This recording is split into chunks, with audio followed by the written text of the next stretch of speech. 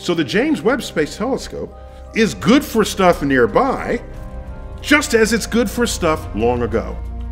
NASA's $10 billion James Webb Space Telescope, JWST, has literally been created to take a voyage back to the birth of the universe. And now, after being in space for a little more than a year, the stunning results it's already returned are proving its worth every penny. For proof, just take a peek at the awe-inspiring images captured by James Webb. Images like this not only make for perfect desktop backgrounds, but they also hold great scientific value. Join us as we dig into the James Webb Telescope's first ever real images before Big Bang. Looking back in time might sound like a strange concept, but it's what space researchers do every single day. Our universe is bound by the rules of physics, with one of the best known rules being the speed of light. And when we talk about light, we're actually referring to all the wavelengths across the electromagnetic spectrum, which travel at around a whopping 300,000 kilometers per second. Light travels so fast that in our everyday lives it appears to be instantaneous. Even at these breakneck speeds, it still takes some time to travel anywhere across the cosmos. When you look at the moon, you actually see it as it was 1.3 seconds ago. It's only a tiny peek back in time, but it's still the past. It's the same with sunlight, except the photons, light particles emitted from the sun's surface, travel just over 8 minutes before they finally reach Earth. Our galaxy, the Milky Way, spans 100,000 plus light years, and the beautiful newborn stars seen in JWST's Carina Nebula image are 7,500 light years away. In other words, this nebula as pictured is from a time roughly 2,000 years earlier than when the first ever writing is thought to have been invented in ancient Mesopotamia. Anytime we look away from the Earth, we're looking back in time to how things once were. This is a superpower for astronomers because we can use light as observed throughout time to try to puzzle together the mystery of our universe. Space-based telescopes let us see certain ranges of light that are unable to pass through Earth's dense atmosphere. The Hubble Space Telescope was designed and optimized to use both ultraviolet (UV) and visible parts of the electromagnetic spectrum. The JWST was designed to use a broad range of infrared light, and this is a key reason the JWST can see further back in time than Hubble. Galaxies emit a range of wavelengths on the electromagnetic spectrum, from gamma rays to radio waves, and everything in between. All of these give us important information about the different physics occurring in a galaxy. When galaxies are near us, their light hasn't changed that much since being emitted, and we can probe a vast range of these wavelengths to understand what's happening inside them. But when galaxies are extremely far away, we no longer have that luxury. The light from the most distant galaxies, as we see it now, has been stretched to longer and redder wavelengths due to the expansion of the universe. This means some of the light that would have been visible to our eyes when it was first emitted has since lost energy as the universe expanded. It's now in a completely different region of the electromagnetic spectrum. This is a phenomenon called cosmological redshift. And this is where the JWST really shines. The broad range of infrared wavelengths detectable by JWST allow it to see galaxies Hubble never could. Combine this capability with the JWST's enormous mirror and superb pixel resolution, and you have the most powerful time machine in the known universe. Using the JWST, we will be able to capture extremely distant galaxies as they were only 100 million years after the Big Bang, which happened around 13.8 billion years ago. So, we will be able to see light from 13.7 billion years ago. What's about to hurt your brain, however, is that those galaxies are not 13.7 billion light years away. The actual distance to those galaxies today would be roughly 46 billion light years. This discrepancy is all thanks to the expanding universe and makes working on a very large scale tricky. The universe is expanding due to something called dark energy. It's thought to be a universal constant, acting equally in all areas of space-time, the fabric of our universe. And the more the universe expands, the greater the effect dark energy has on its expansion. This is why, even though the universe is 13.8 billion years old, it's actually about 93 billion light years across.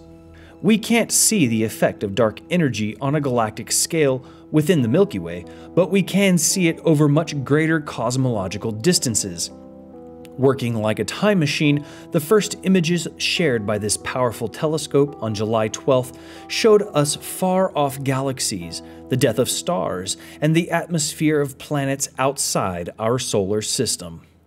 Now, over a year after it was launched, James Webb has gifted scientists and all humankind with new breathtaking images from space, this time offering us insight into how stars are born.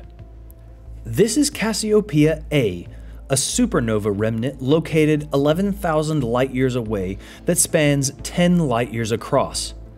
The Webb image contains all the chaos and beauty you would expect from the remnants of an exploded star, including cosmic material glowing orange and red due to emission from warm dust.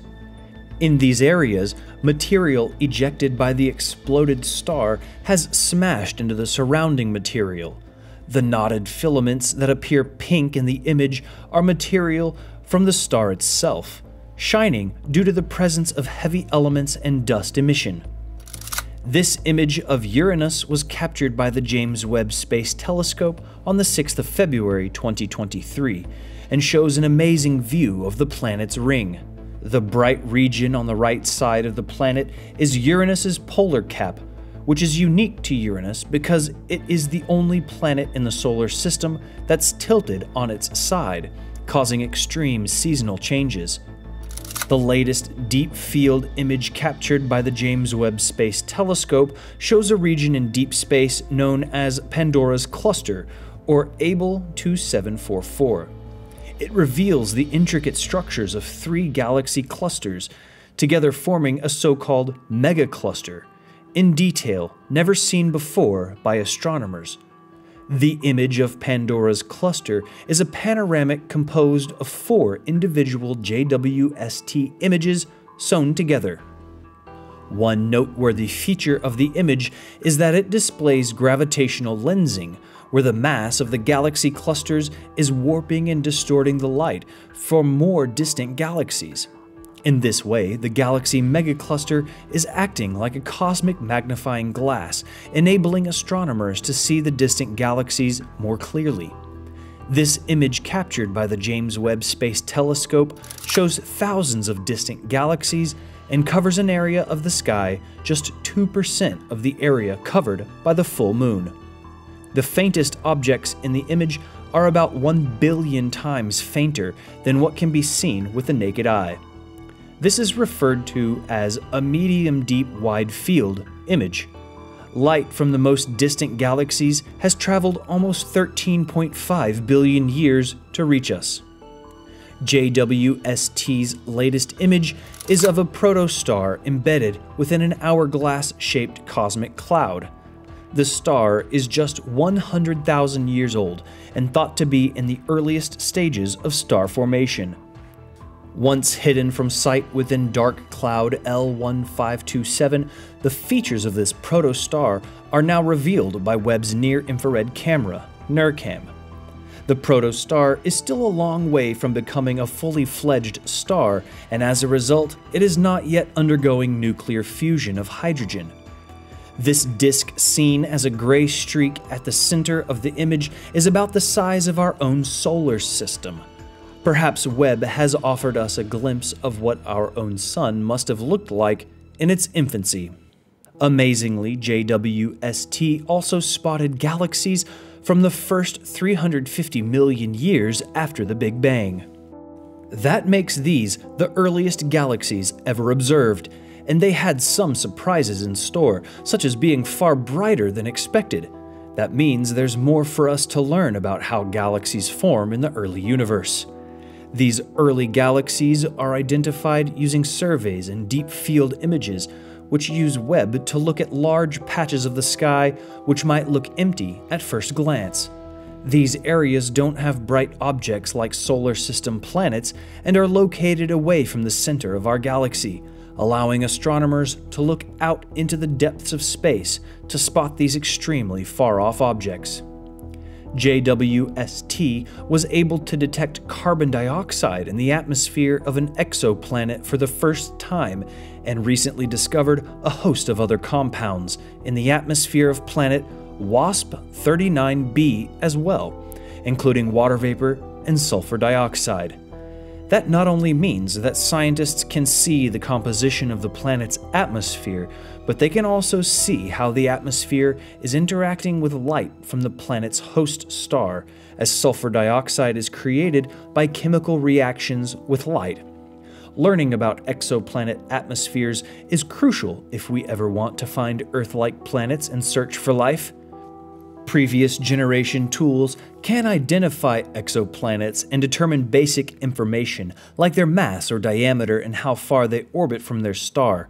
But to understand what it would be like to be on one of these planets, we need to know about their atmospheres.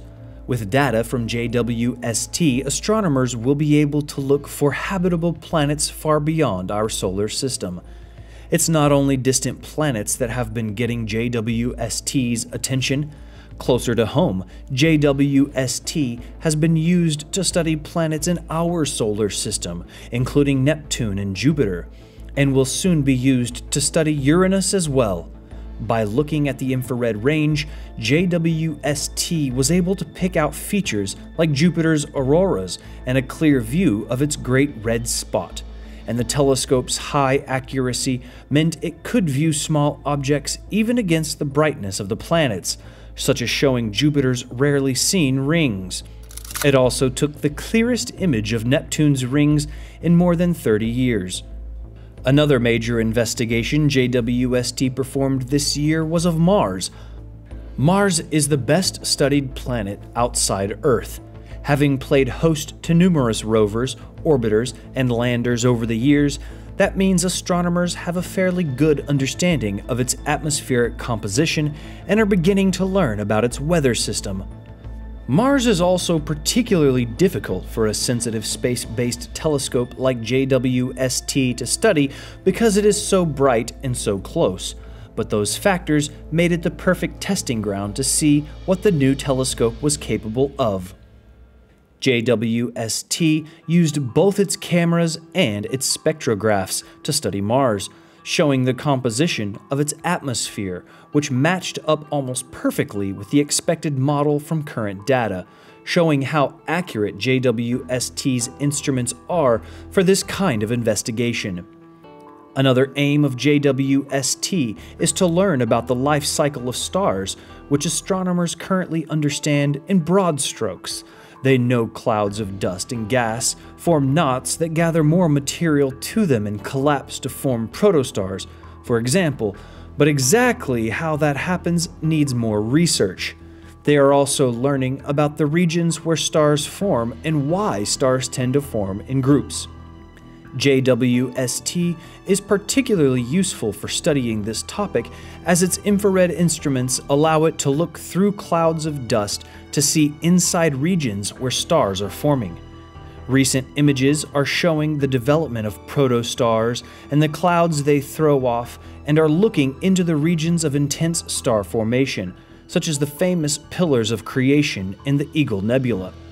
By imaging these structures in different wavelengths, JWST instruments can see different features of dust and star formation. Speaking of the pillars of creation, one of JWST's biggest legacies in the mind of the public is the stunning images of space it has captured.